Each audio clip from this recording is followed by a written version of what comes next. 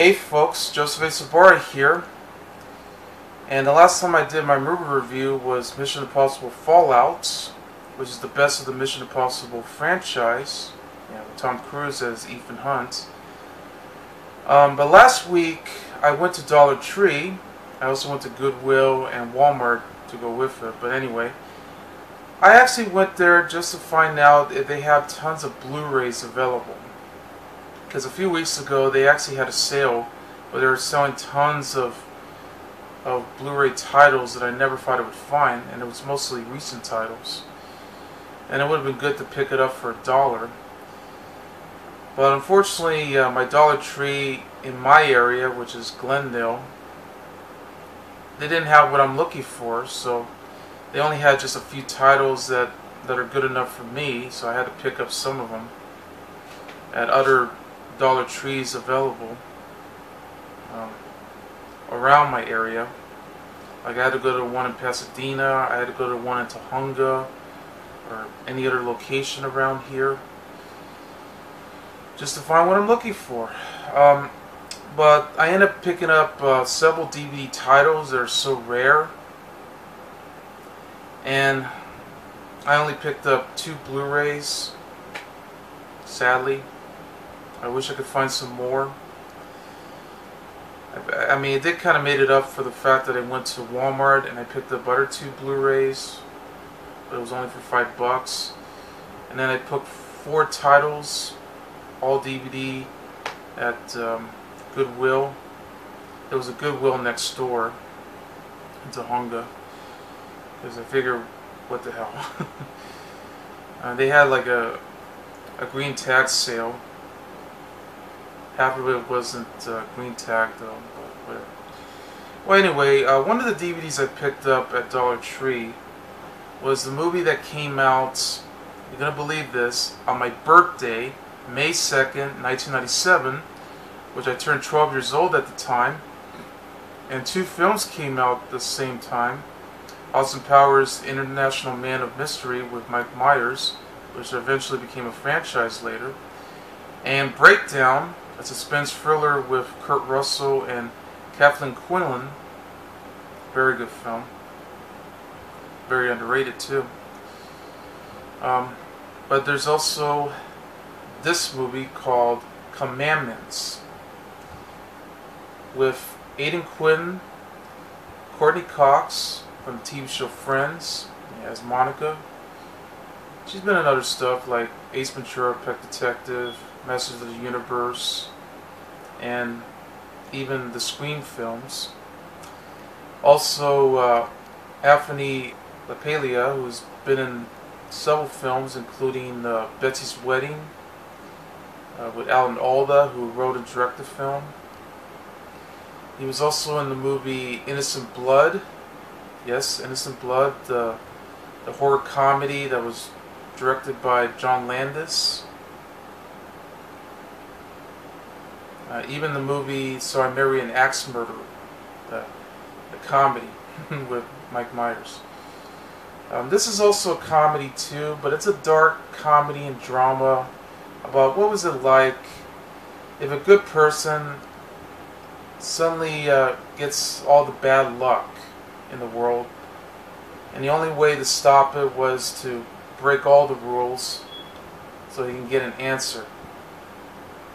Well, this is the movie where apparently God is doing evil things to one person, and he just gets his revenge by breaking all the 10 commandments. Now, this would have been a good concept, a very intriguing one, if it wasn't so adequate and shallow, and that was the problem. So, at times, I wanted to like the movie. I wanted this movie to be good, but it just turns out to be quite of a disappointment. But on the other hand, it did actually have some good moments here and there, and we're going to get to it as it follows. And I love the cast, so hey, it was worth it. I've seen this movie before, and the fact that I found this for $1 at Dollar Tree, I figured, what the hell? I mean, I regret myself for picking up something like this that I'm not a big fan of, but you know what? For $1, why not?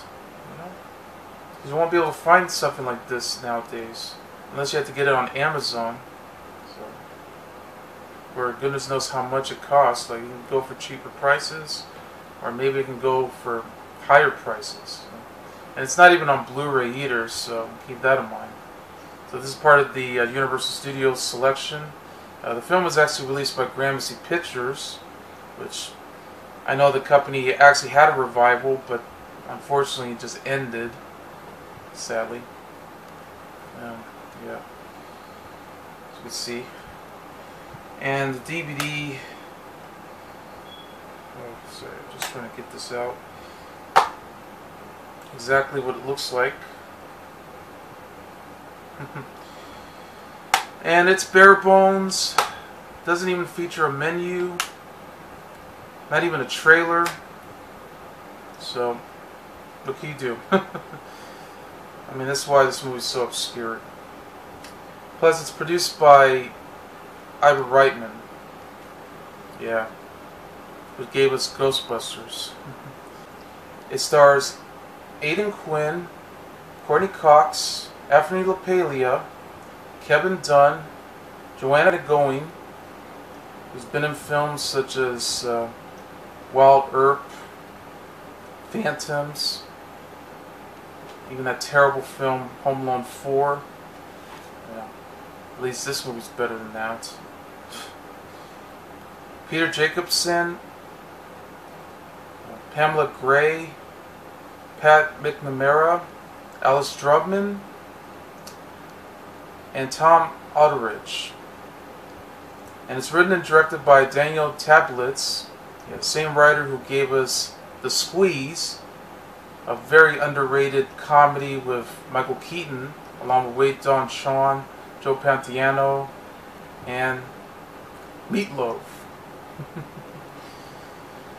He also went on to write some other films, even direct some too, such as Breaking All the Rules with Jamie Foxx. Yeah. Even the movie Chaos Fury with Ryan Reynolds. There you go. The movie begins when we meet a man named Seth Warner, who's played by Aiden Quinn, who's a good religious man. He's Jewish. He has a beautiful wife named Karen, who's played by Joanna Going, who's ready to be pregnant. He actually works as a doctor to treat patients,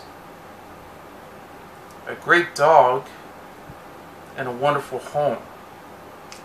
But all of a sudden, bad luck's starting to happen to him when he was actually with Karen at the beach. Yeah, in fact, he even had a magnifying glass that Karen gave him to him, you know, where he was just looking at the eyes to see if he isn't lying or anything. That was sweet. Suddenly, she went swimming, and all of a sudden she vanished in the thin air. That somehow she drowned. Then his home was destroyed by a hurricane. And it was only one big hurricane. He was with his dog. It only destroyed his own home. It didn't destroy every home. So that's really clever. And worse yet, he lost his job as a doctor. So his boss, played by Kevin Dunn, fired him. So now he lives in an average rooftop apartment in New York City, feeling very angry and depressed that God really betrayed him, and winds up on top of the roof getting struck by lightning. But unfortunately, he survived. He was taken to the hospital, and his dog suddenly had an injured leg. So Seth just couldn't take it anymore. So his plan was to seek revenge by violating all of the 10 Commandments. that he had to put on his list just to succeed and get his answer. He was invited to stay with his sister-in-law and bank manager named Rachel, who's played by Courtney Cox, who lives with a sleazy but a complete jerk journalist who's also the narrator of the film and husband, named Harry, who's played by LaPaglia. Rachel helps an elderly couple, both played by Drummond and Alderidge, trying to recuperate their money loss from a charity fund and to save their home, while Harry is reporting a scoop on the police chief named Warren, who's played by McNamara. Yeah, in fact, there was a scene where he just grabs a tape recorder and he just says no comment, and then suddenly he takes his tape recorder and dumped it into his coffee. Yeah. Anyway, but not only that, but he had a report on his wife, Marissa Murphy, who's played by Pamela Gray, who somehow Harry eventually has an affair with. He started to have sex with her, but basically Marissa's just using him. He also collects a lot of rare and hard to find guitars in his basement. So of course Seth winds up sleeping inside, because there is a bed inside the basement. So but he figures that's the place where he has to store it. Yeah. The only problem is Rachel and Harry's marriage is falling apart. So Seth's mission continues to go on, completing one by one of all the 10 commandments, such as carving artifacts on a naked woman with severe heads in place. And that's not the worst part. He winds up shouting and ranting at a library. Even winds up ranting at his father's church. And since he is Jewish, he had to say everything about God. And even worse, he winds up stealing all of Harry's precious guitars and winds up placing it inside Melissa Murphy's basement at her house. So then Harry winds up in jail, getting beat up by a bunch of criminals that's sent there. Yeah, just when he was about to use the phone. Because we also begin to find out that Seth actually had sex, trying to create adultery on Rachel. So now Rachel suddenly becomes pregnant. There we go. All leads to a duel fight between Seth and Harry at an alleyway, in the bar. Because this is where they find out. But his final commandment, which Seth suddenly confronts with God at the brink of a raging hurricane in Montauk. So he decided to go all the way on top of the lighthouse so he can jump off. Like, commit suicide at this point. Yeah, I'm going to leave it there. You know what? I know I've done this a few times, and sometimes I don't want to spoil too much, but you know what? If you haven't seen the movie, then maybe it's best not to watch the review until later. Or maybe just try to see if you can find a copy somewhere. I mean, it should be available in other places, but I don't know. But this is going to be hard, but I'll take my chances. So I'll just break my own commandment by "Thou shalt not spoil." There's no such thing, but I'm just going to say it anyway. Well, there was a miraculous ending in the movie where apparently after there was a duel fight once again, only this time Harry suddenly steals the gun from Warren, who was about to have sex with his wife, Marissa, because he's also looked at his list that he found, and it says, "Thou shalt not kill." So he tried to go all the way up to Montauk, all the way to the lighthouse to see where he's at, and he winds up he was actually planning to shoot Seth. So it leads to a fight, and then suddenly the gun fell, and then Seth suddenly picks up the gun and winds up shooting Harry, but actually it actually hits parts of his ear, and then he was ready to jump off of the lighthouse.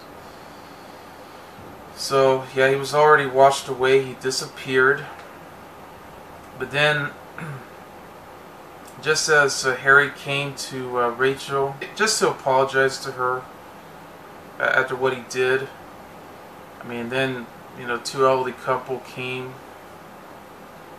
and then he was telling Rachel that Seth is dead, but then suddenly he was telling Rachel that he's a changed man and he wants to make it up for it, but unfortunately Rachel decided not to stay with Harry. I mean, he broke up with him.